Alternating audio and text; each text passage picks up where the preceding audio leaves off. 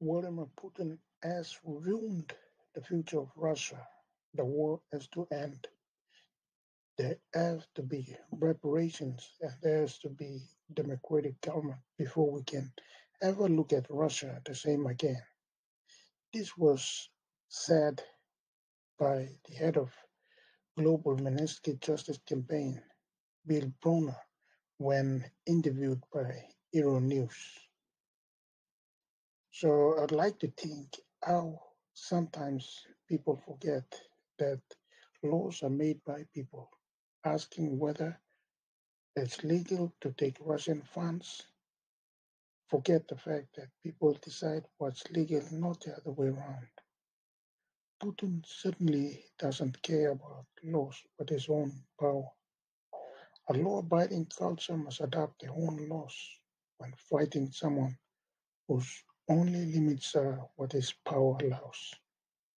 This is a great reminder from Bill, and you can be able to see the rest of his interview from Euronews. Hello and welcome to the Global Conversation. My guest today is Bill Browder, the businessman, Kremlin critic, and author of the book Freezing Order. Bill Browder was here in the European Parliament in Brussels last week speaking at an event called Make Russia Pay, an event all about using frozen Russian assets in order to reconstruct Ukraine. Thank you so much, Bill Browder, for being our guest here on the Global Conversation.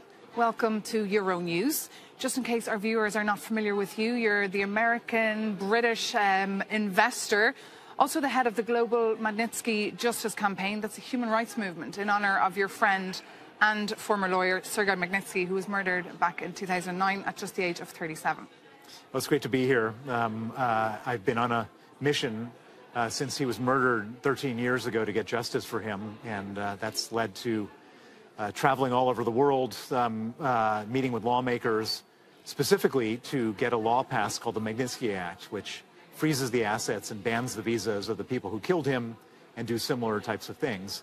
The Magnitsky Act now has been passed in 35 countries around the world, including 27 countries of the European Union. And the Magnitsky Act is the template which is now being used to sanction oligarchs and other Putin regime officials around the world. And so it's, I mean, I would have never imagined both the effect of the Magnitsky Act and sadly the need for the Magnitsky Act with what Putin has done. Well, indeed, it was in 2020, I believe, the EU approved it. Is it working?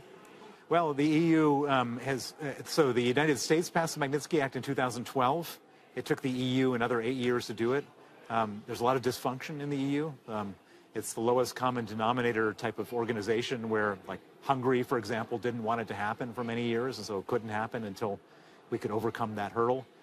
The Magnitsky Act has been used, but it hasn't been used to the extent it should be used. The EU has been, again, very much of a consensus organization, or I should say a veto organization where one country can veto the whole situation. So, well, the Americans are always amazed about how long it takes for things to happen right here in the European Union. Speaking of which, we heard recently the President of the European Commission, Ursula von der Leyen, promise or put a proposal on the table to confiscate the assets, frozen assets of Russian oligarchs and use that to reconstruct Ukraine.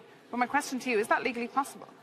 Well, so there's two types of assets. There's the oligarch assets, and then there's the Russian state assets that have been frozen. The Russian state assets amount to $350 billion. And it seems to me that the Russian state assets is like an open and shut case. You have a country that's committed an act of aggression, a crime of aggression. I don't think anyone, you don't have to, it's very easy to prove. You just turn on your television set. You can quantify the damages that the Russians have done to Ukraine at more than $1 trillion. And you have possession of the $350 billion. Now, there's all sorts of bureaucrats and other people saying, oh, you can't do that, it's not right, it violates this or that. We're in a world where we have to adapt the laws for the times. Putin is adapting the crimes to a new, he's creating a new era of crimes, and so we have to adapt the laws to come into effect for that. And so here we are in a lawmaking body at the European Parliament, and it's not just here that I go. I've been in the British Parliament and the U.S. Congress and Canadian Parliament and so on. And in all these institutions, this is what you do. You make laws. And so to the extent that there are any legal deficiencies, I think that the key to fixing that is to say, okay, let's pass a new law to close that loophole so that Putin can't go around murdering Ukrainians and not paying a price. And Vladimir Putin, obviously a man you know well. You used to be, in fact, his friend, and then you became his, quote, biggest enemy? I was never his friend. I've never actually met Vladimir Putin. At the very beginning of his presidency, our interests were aligned when he was going after the oligarchs. He then became the biggest oligarch himself. And after that, we became arch enemies. And when I passed the Magnitsky Act, he was so angry with me, you can't even imagine. He's been chasing me around the world with, there's been 8 Interpol arrest warrants, extradition requests. Even at the Trump Helsinki summit in 2018, he asked Trump to hand me over. He's really been obsessed with me since the Magnitsky Act. Obsessed with you, and therefore you can never set your foot ever back in Russia again. Well, they want me back desperately in Russia because they've issued all these arrest warrants for me. They want to bring me back to Russia, they want to torture me, and they want to kill me. And Vladimir Putin, were you surprised when he invaded Ukraine? I was actually surprised. Now, I wasn't surprised that he has the capacity to murder or do terrible harm, but I was surprised because Vladimir Putin, he's kind of in a weak position. His country is not a great economy. The economy is the size of New York State. His military budget's about the same as the UK's military budget, and he steals about, or his people steal about 80% of that. And so I never thought that he would want to put on like the full, Russian military insignia and then show his face and do that. Everything he's always done before the invasion has been plausibly deniable. He sent a bunch of guys with uniforms and into Ukraine without their insignia in 2014 and said, oh, they were just tourists. They go and poison some people in Salisbury. They're just looking at cathedrals. That has been his normal style of crime, not with the full regalia of Russian military going into a foreign country. And what about here? We're in Brussels, the heart of the European Union. The West and, of course, the EU have introduced a lot of sanctions on Russia. Are they working, though, do you think? Well, the sanctions on Russia are working, but there's a lot of places where Russia hasn't been sanctioned. Up until very recently, up until Monday of this week, they were making $1 billion a day from the sale of oil and gas.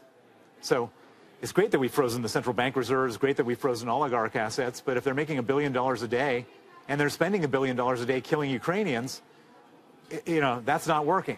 So on Monday this week, the oil price cap was put in place, which says that Russia, nobody can buy oil at a higher price than $60 a barrel. And unless they can prove that they're imposing that, then they can't get insurance on their ships. And so as of a few moments ago, Russian oil exports are down 50%. Let's see if that lasts. And just on the oligarchs, the billionaires, I mean, your job as well in the past was to name them and to shame them. Do you think they're being hurt by these sanctions? Definitely. The oligarchs are finished, and they're an endangered species now. They can't open bank accounts anywhere in the world. They can't travel. They can't do business with anyone. Used to be that every jewelry dealer and concierge and so on was bowing to them, wanting their business, just making them feel like they're the most important people in the world. Now they're toxic, radioactive. Nobody wants to touch them. And what about the future of Russia and the future of West-Russian relations and the European Union going forward? I think Vladimir Putin has ruined the future of Russia for the next 30 years. I think that this is a country which is now a pariah state, a terrorist state. First, the war has to end, then there has to be reparations, then there has to be a democratic government before we can ever look at Russia the same again. And what would be your message to him? Step down before the West and your own people force you to step down. Okay. Bill Browder, thank you so much. A pleasure to have you here on the Global Conversation on Euronews. Thank you.